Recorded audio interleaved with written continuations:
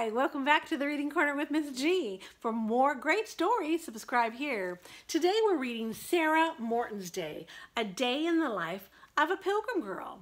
You also want to check out Samuel Eaton's Day, a day in the life of a Pilgrim boy. Both of these children are living in the 1600s at the Plymouth plantation. So today, let's find out what life is like for a girl about 400 years ago. All right, so this starts off with November 12th, 1627. The first pilgrims came to Plymouth Rock in 1620. That's 400 years ago. So this happened 7 years after the first pilgrims came. All right, November 12th, 1627. Good day. Oh, one other thing. They use old King James English, so there might be some words you're not sure of. Hang in there. You might want to check them up. I'll try to help you out a little bit along the way. All right. Good day. My name is Sarah Morton. My family sailed to America 4 years ago on a ship called the Anne. We came to seek freedom from the Church of England. First, my family settled in Holland, where I was born. Life in Holland was hard for us, so we set sail for the New World. My father died that first winter. This spring, Mother married Goodman Kipton. I am learning to call him father, and I'm trying hard to earn his love. Come thee with me. Let me show thee how my days are. This is my village. It is called Plymouth Plantation.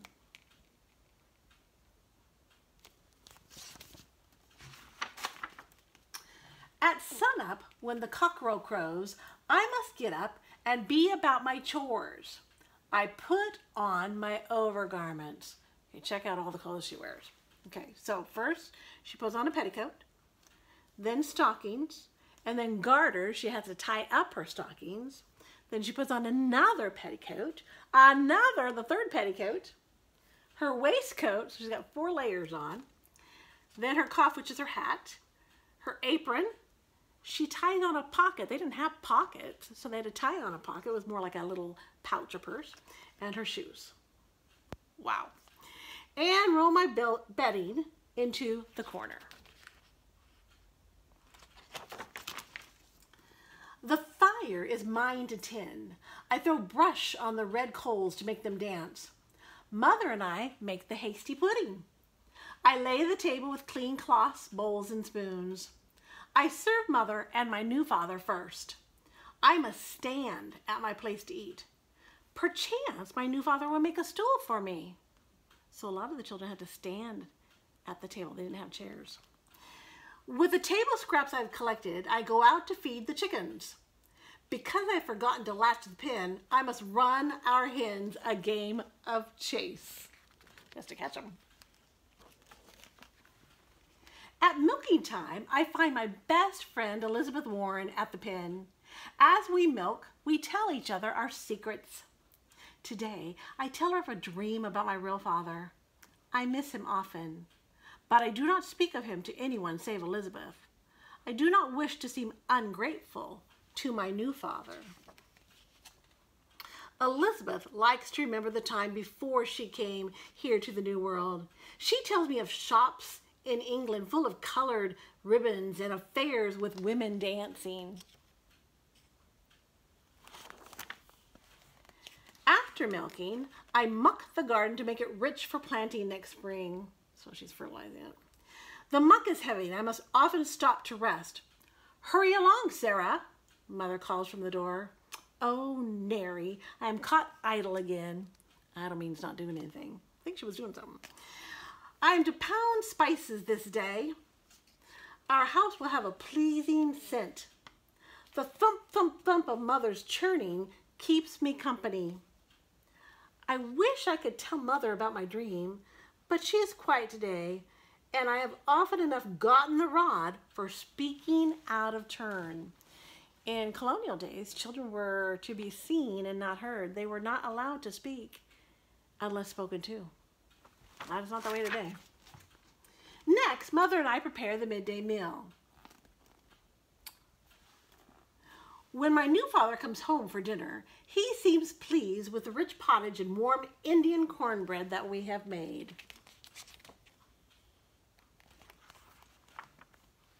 After dinner, it's time for my favorite task. I draw vinegar to polish the brass. If I am patient and rub the salt and vinegar slowly, the kettle will truly shine. So you use vinegar and salt. Of a sudden, I hear a warning shot from the meeting house on the hill. It means a ship has been spotted. Perchance we will have some visitors on tomorrow's tide. I pray that they won't be people who wish us harm. Mother says I may fetch Elizabeth. We run to the top of the hill to see the ship, but it is still a tiny speck at sea. I dare not wait to see more. It is time for my lessons. My new father thinks I show a talent for learning. I am grateful, for in many families, girls are not spared from their chores for lessons. My fingers are clumsy around the chalk, but it gets easier. Someday, I may be able to read Mother the letters she gets from her relations in England. After the lesson, Elizabeth is waiting for me.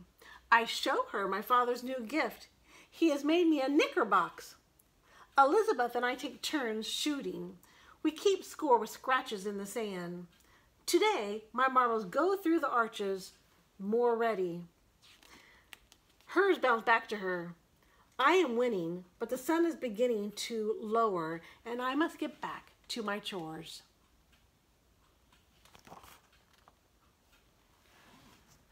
I feed the fire to heat the pottage again, and milk the goats once more. The big brown goat is troublesome. The more I push, the more she kicks. I will have a mark to show from her tomorrow. She's going to have a bruise. As I return from milking, my new father is coming home. He has news of the ship. It carries visitors to our village. There's much talk about where to lodge them and how to portion out the stores, how to share the food. After we've eaten, my new father quizzes me on my verses. I've been learning this one by heart since last Sabbath. It has words to turn my tongue into a knot. Psalm 100. A song for confession. Shout ye triumphantly to Jehovah, all the earth. Serve Jehovah with gladness. Come before him with singing joy. Know ye that Jehovah, he is God. He made us, and not we, his people, and sheep of his pasture.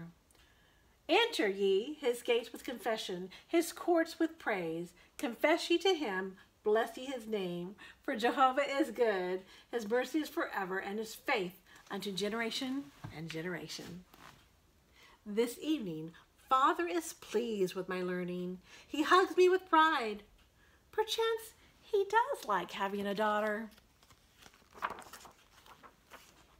Mother calls for me. We set off for the spring to fetch water for tomorrow. We look out to sea and see the ship. Perchance Mother will have letters and a bolt of new cloth tomorrow. Now there is time for quiet conversing. Mother speaks first. She asks how I'm liking my new father. I can truthfully say that I'm becoming fond of him. It has been many months since I have seen Mother seem so glad. The air gets chill as we fill our buckets. It is getting toward sundown. The village quiets as we turn homeward. Father and Mother talk in the candlelight. I bid them good night. I get my bedding ready and put my overgarments in the chest.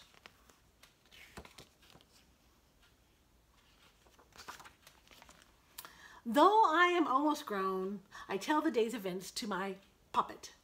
I tell her about the ship in the harbor, winning knickers from Elizabeth, and my dream. And best of all, I tell her of my new father's pride in my learning. It has been a fine day.